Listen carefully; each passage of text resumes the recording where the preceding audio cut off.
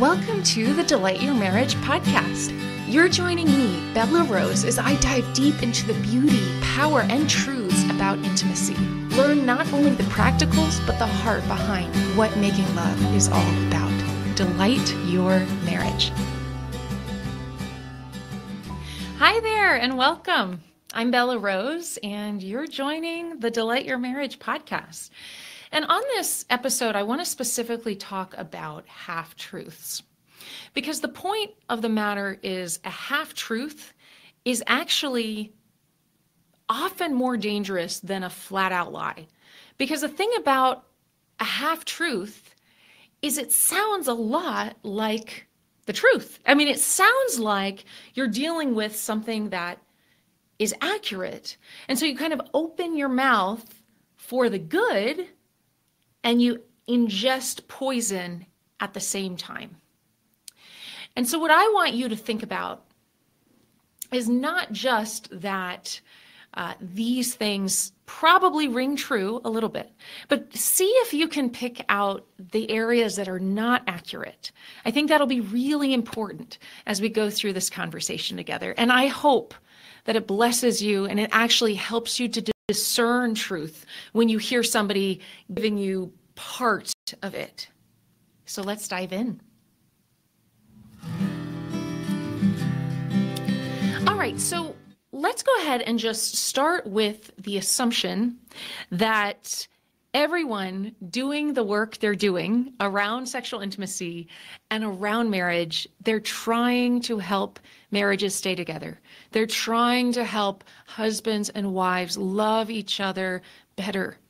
And so that's the assumption I want to give every marriage professional, myself or anyone else. They're just trying to help others. And so I'm certainly going to be charitable with anyone who said anything near similar to what I'm going to share here. But I really want you to hear it, because if you don't hear what I believe to be really important truth, you may be following something that's not actually going to help your marriage and not going to actually help your family. So if that's our goal, is to make marriages more healthy, more safe, more able to do God's will, then that's where we're starting from. So when I think about a half-truth, I would say that men and women are equal, which is absolutely true.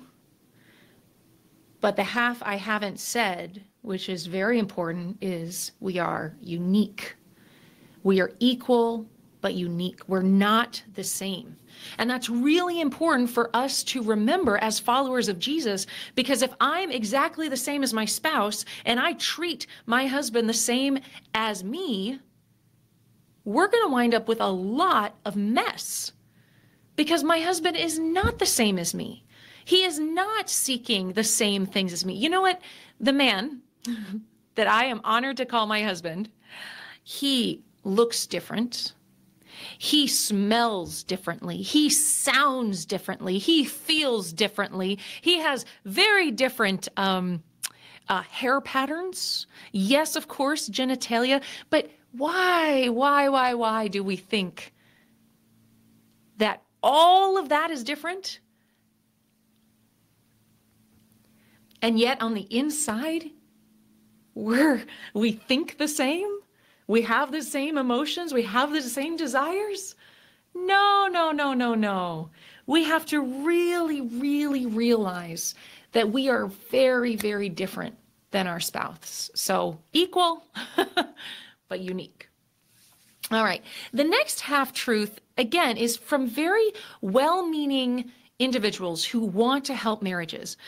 So what I've essentially heard is that women are told that they must have sexual intimacy with their spouse. Otherwise, he's going to stray. And it's a half-truth, because that's a biblical notion. It's a biblical notion. Paul says that each man should have his own wife, each wife her own husband, because sexual immorality is so rampant. It says it's better to get married than to burn with passion. So I think it's important for us to realize that this is not a man-made mindset. This is a mindset of the living God who created your genitalia. And at the end of all of that, when he made 8,000 nerve endings in your wonderful clitoris, dear wife, or 4,000 nerve endings in wonderful member, dear husband, God was the one that designed all of that. He designed all of your aspects of your body to do all sorts of cool things when aroused. But that's not anything other than God's design. The enemy has tried to pervert that in many, many terrible ways, but it's actually God's design.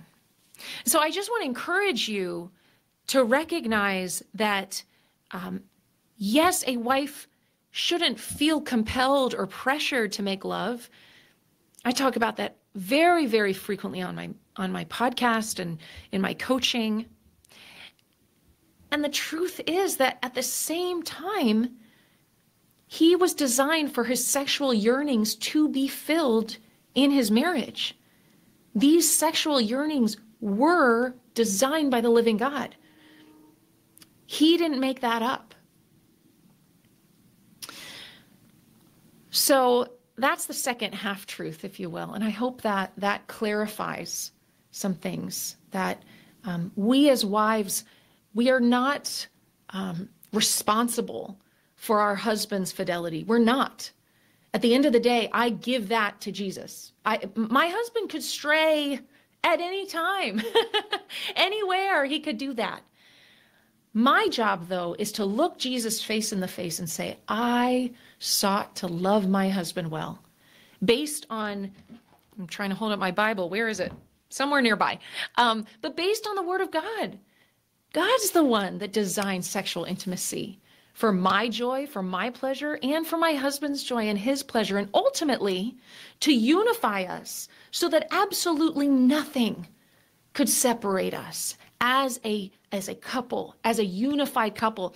You know, I was talking to a mentor friend of mine just the other day, and she's just full of wisdom. It's so wonderful to be able to talk to her. But one thing she said that I really appreciated was, and she just has all these brilliant thoughts all the time, but one thing I loved that she said just in the midst of our conversation is that sexual intimacy is actually meant for us to not see the foibles of our spouse. It's actually meant to help us erase all of the stuff that is really not that great about our spouse. And so it's a gift from the Lord to engage in sexual intimacy, to then be glued together. And I probably don't even have to tell you the level of peace and ease and comfort that happens in a marriage when sexual intimacy is generous and consistent and frequent. It's obvious. There's a warmth in the home. I would say the next half truth is duty sex is bad. Now, duty sex is just a term that some people use to talk about when a wife doesn't want to make love, but she makes love anyway. She kind of forces herself, and she kind of has this get it over with attitude. He needs this, so get over it. Or maybe he'll be mopey for the next couple days or whatever. He'll be grumpy. Any of those things. Duty sex is not, and I would say, yes, that's a half truth. Absolutely. It's not the best. I don't want wives to be lying there just enduring this, what's meant to be a gift. So what's wrong with duty sex? Is duty sex an issue that the wife has to only make love if her body is aroused? Because the truth of the matter is, if that's accurate, then I wouldn't make love very often at all. See, the way my body works and the way most women's bodies work is they choose to make love first, and then their body responds. They don't choose they don't sit on the couch. I'll just say for me, I don't sit on the couch and decide, does my body want to make love? No, I'm going to stay here and lay down and not. Because the truth of the matter is that most of the time, my body is not just automatic. It's not just inspired. It's just not. I have lots of things that I love to do in the world, and intimacy I prioritize and I choose to go towards because I love my husband. That's actually the reason that I go towards physical intimacy. But it's not because I just, that they call that spontaneous desire, which is usually what men are, versus, what is it called? Is it called receptive desire? No. Oh gosh. It's, a lot of you probably listening know it. What is it called? It's not reactive desire. It's like, I forgot the name. Anyway, the point is responsive. I think it's responsive desire. And so the point of the matter is that that's more so me, but even more so than that, it's a decision. I make a decision first, and then I have all sorts of tips and tricks to get myself in the zone. But I decide first. I live according to my values first. I don't just live according to my feelings. That's not how we're meant to live as Christians. We have a whole wonderful word of God that teaches us how to live. That's right. We submit ourselves to the word of God. It's not all about our feelings, whether it's intimacy or anything else. It's not all about how we feel. For example, I cook dinner for my kids. Well, luckily my husband often does that for us, but, I get them ready. I serve them. I love them. I care for them physically. I care for them. I take care of them. Is it because I just feel like it? Do I just feel like it? No. Most of the time, I would much prefer to do some self-centered something. I don't love to cook. I don't love to clean. These are normal things that most people just don't love. But we do them for our children, obviously, because we love them. And if we love them, we take care of them in the ways that they need to be taken care of. And so that's when a wife says, I don't feel like making love right now. So how do I get myself to feel like making love? How do I get myself to have a heart that wants to love the man I was entrusted with well?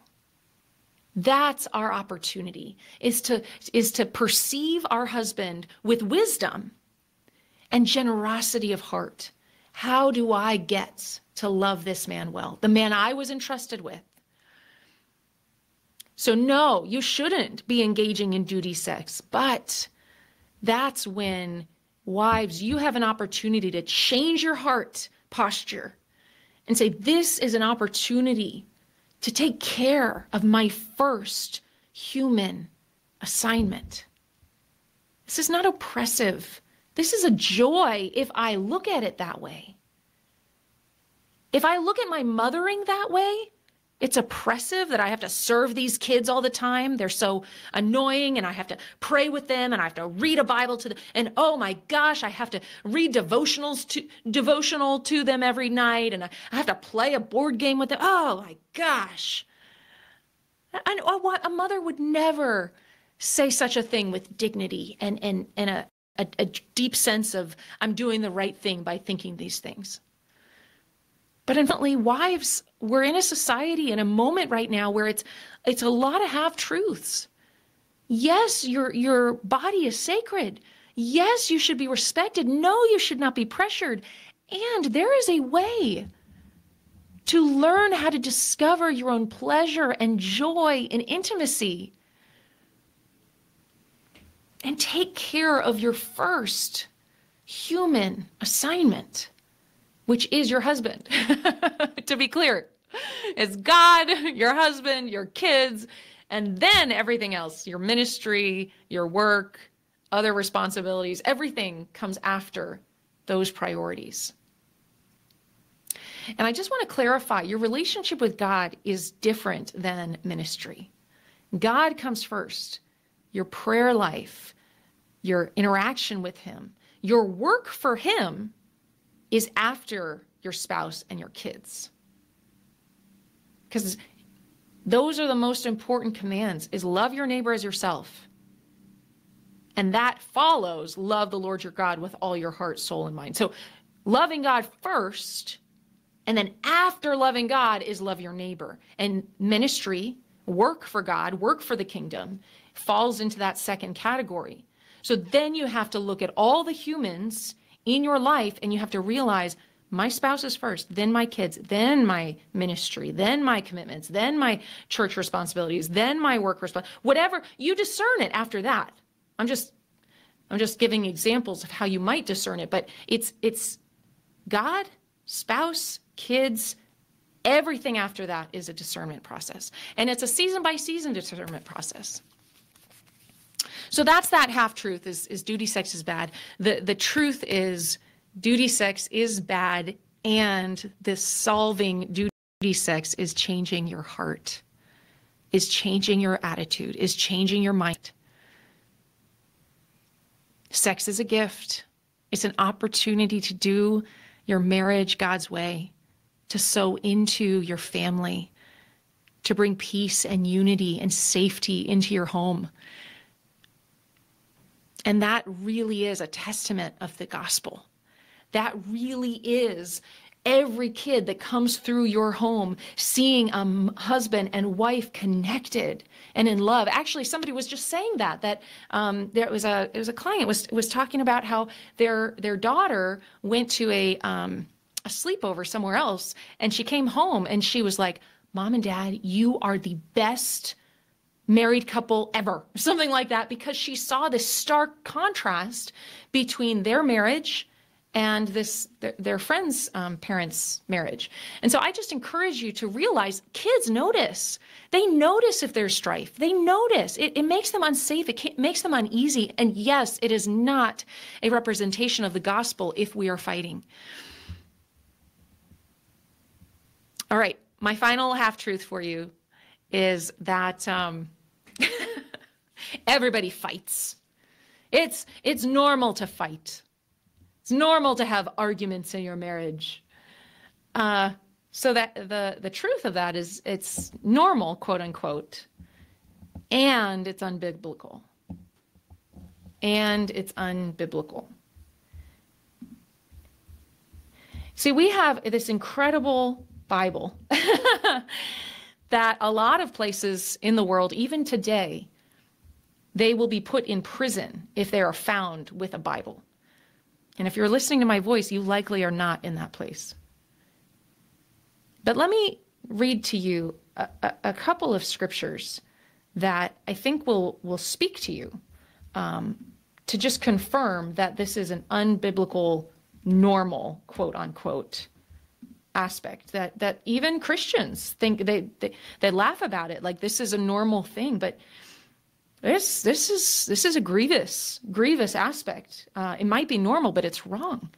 So 128 says, Romans 1:28 says, "Furthermore, just as they did not think it worthwhile to retain the knowledge of God, so God gave them over to a depraved mind, so that they do what ought not be done. They have become filled with every kind of wickedness, evil, greed, and depravity. They are full of envy, murder, strife." Strife.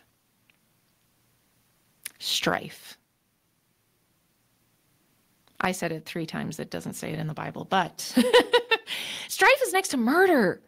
This is a big deal. Do you realize this? Strife. It's a big deal. Deceit, malice, gossips, slanderers, God haters, insolent, arrogant, and boastful. Yeah, it's just really tough. It's really tough. They have no understanding, no fidelity, no love, no mercy. Although they know God's righteous decree that those who do such things deserve death. Did you catch that? They deserve death. Whoa. They not only continue to do these very things, but also approve of those who practice them. That is dangerous. Let us not be in that category, please. Let us not be in that category. 1 Corinthians 3:3, you are still worldly, for since there is jealousy and quarreling among you, are you not worldly? Are you not acting like mere humans? 2 Corinthians 12:20, for I'm afraid that when I come, I may not find you as I want you to be, and you may not find me as you want me to be. I fear that there may be discord, jealousy, fits of rage, selfish ambition, slander, gossip, arrogance, and disorder. Whew. Oh my goodness. How about Galatians 5:20? 19 and 20. The acts of the flesh are obvious. Sexual immorality, impurity and debauchery, idolatry and witchcraft, hatred, discord, jealousy, fits of rage, selfish ambition. Selfish ambition. When was the last time you had an argument because your spouse wasn't doing what you wanted them to do for you? It's embarrassing to say, I remember the last time. It wasn't that long ago. This is our opportunity. Your relationship and your marriage is an opportunity to grow as a human, so that you, if you are so expert, if you will, if you're such an expert, if you're so well trained, you're so well disciplined to not create a big issue with your spouse when you feel wronged, that means you're really able to hold your tongue at work. You're really able to cool down and not fight and make a fool of yourself in a public scene. Like, it's really clear that we should not bring shame, on the name of God or his teachings. We want to use our marriage as the opportunity to grow, so then we get to a place where we're so much better in all these other areas of our lives because we've been taught and we've grown through our marriage. So I just want to encourage you, wherever you're listening to advice on marriage, you want to be really intentional to make sure it's based on the Bible. And the sad thing is, there are people that know that the marriage advice they're getting is from someone who is not basing it on the Word of God. They know it, and yet they still listen to that advice.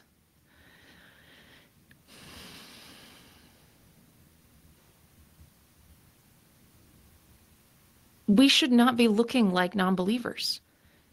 If you are a Christian, meaning that you believe that the death of Jesus was sufficient to take care of all of your sins, you didn't have to do anything other than accept Jesus' blood, as it talks about in Hebrews 10. It's very clear. You don't have to do more than that.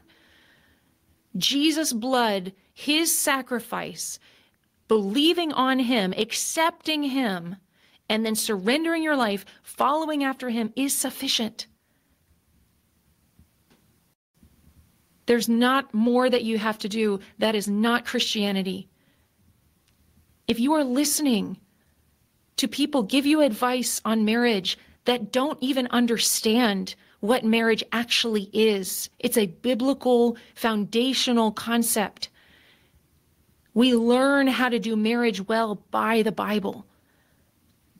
I invite you to ensure that those that are teaching you in such a profoundly important area of life, that they're doing it based on truth.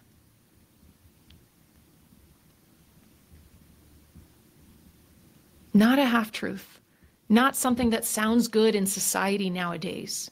And we're going to just dress it up with some flavors of quotes that might sound kind of like Jesus. I just want to be really intentional. Be in the Bible. And you don't have to be a scholar to get more discerning. But have a physical Bible, not a screen, a physical Bible that you crack open every day. And it doesn't have to be really difficult. Hopefully you get to a place where you're doing more than that. But it could just be a couple of scriptures every day. So you get the word in you. And start with Hebrews 10. If you're not sure, wherever you're coming from, the sacrifice of Jesus is sufficient. Listening to people who don't believe that means they're not believing the Bible. And so you going towards their advice, it's dangerous. It's a dangerous thing. And even my words should be tested. Even my opinions should be tested according to the Word of God. So I invite you to take that responsibility on yourself and do that. We all have Google. We can all search to see if these things are accurate. But more importantly, you have a physical Bible. If not, just buy one. Just buy one. Get it. It might be $30 for a nice fancy one. Otherwise, it's probably like $7. Just get one. Just have a physical one. Lucky you that you don't go to jail for holding one of those. Glory to God. But yeah, we want the truth to set us free in every aspect, in every single aspect, including our marriage, including our intimacy, and the way we love and take care of those that God has assigned to us. So let's pray. Father, you know this individual. You understand their heart. You know what they're going through. You know what they've been through. You understand the peculiarities of their heart and their pain. And I pray, Father, that whether it's a husband or the wife listening, that you would take care of them. You would give them a grace to trust you, that you can heal them from whatever baggage, whatever history, whatever it may be that they are dealing with. Lord, that more and more they would surrender to you and the way you prescribe for us to handle marriage and to handle humans, to be kind, to be patient, to be good. All of these things, they require us to die to ourselves, to pick up our cross and follow you, Jesus, and to not demand our own way, not to have selfish ambitions, but truly to want the good for the other and to see how we can give the good for the other. Lord, I pray for this husband that he would have hope and he'd truly be able to love his wife and cherish her as his own body and treat her as the weaker vessel. What does that even mean? To be gentle with her, to make her safe, to not be rough and harsh in the way that he approaches her or talks with her or belittles her. No, that she's fragile. Be tender and loving. That's what she cares for. That's what she wants. And for this wife, I ask for a grace to humble herself. Right now, it's almost unpopular for women to be humble. Oh, Lord, have mercy.